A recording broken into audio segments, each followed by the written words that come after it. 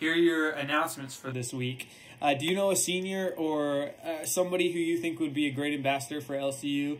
You can nominate a Mr. or Mrs. LCU by emailing Josh Stevens at lcu.edu. There's a dot in between Josh and Stevens.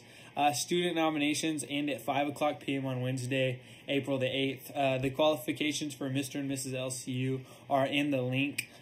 Tomorrow is April the 7th. We will be hosting a open poetry night through Facebook. Share your favorite poems or personal writings at 5 p.m. at LCU Student Activities Facebook page. Feel free to even post a video of you talking about them. This week is our golden egg hunt. We've hidden golden eggs all over LCU's campus.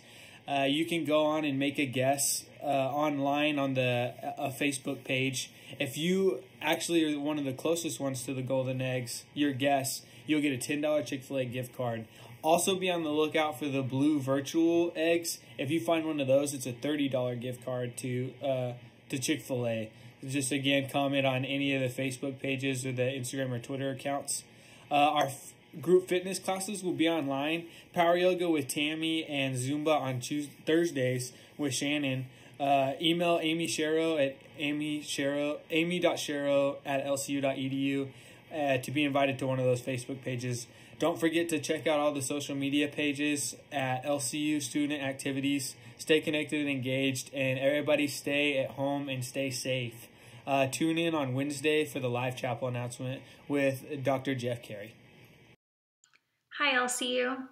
For our daily scriptures for these chapel times, we will be continuing our theme of the fruits of the Spirit that we have had during chapel this year. The fruits of the Spirit that we will focus on will be faithfulness and self-control. So our daily scripture for today will be Psalm 26, verses 2 through 3. Test me, Lord, and try me. Examine my heart and my mind.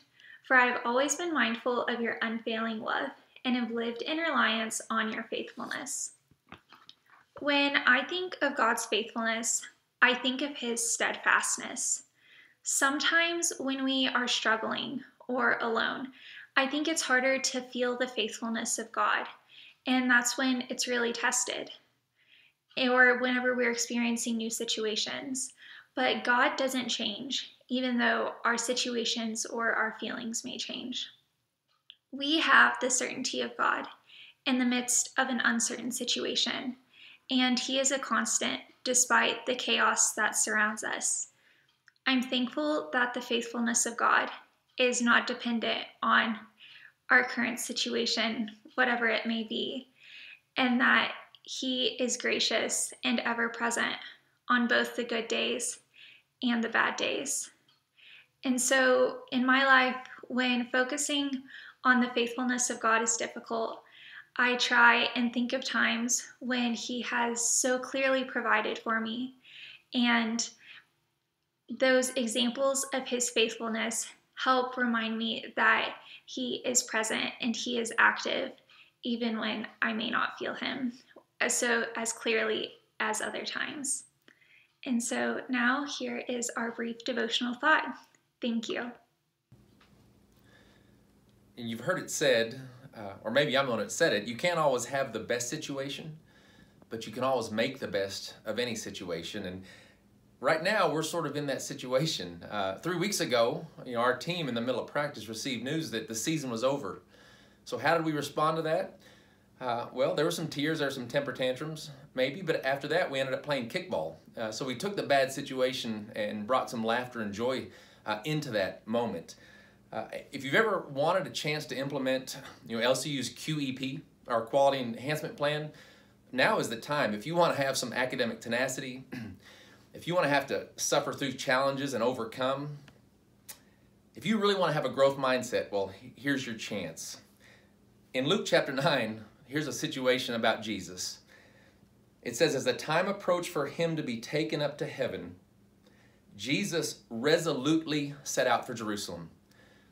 Jesus set his mind. He set his face. We don't want to take Scripture and how it always applies to us. We always want to make sure we know Scripture is all about Jesus. And so we don't want to make every application about the Bible, how it affects me. We want to remember it's all about him. But in this situation, Jesus knew what he was going into. Jesus is the Redeemer of all situations. We were the problem, and that's why he had to set out for Jerusalem, to take what was before him. All of Scripture is a story of redemption, God's mysterious plan to redeem all things to himself.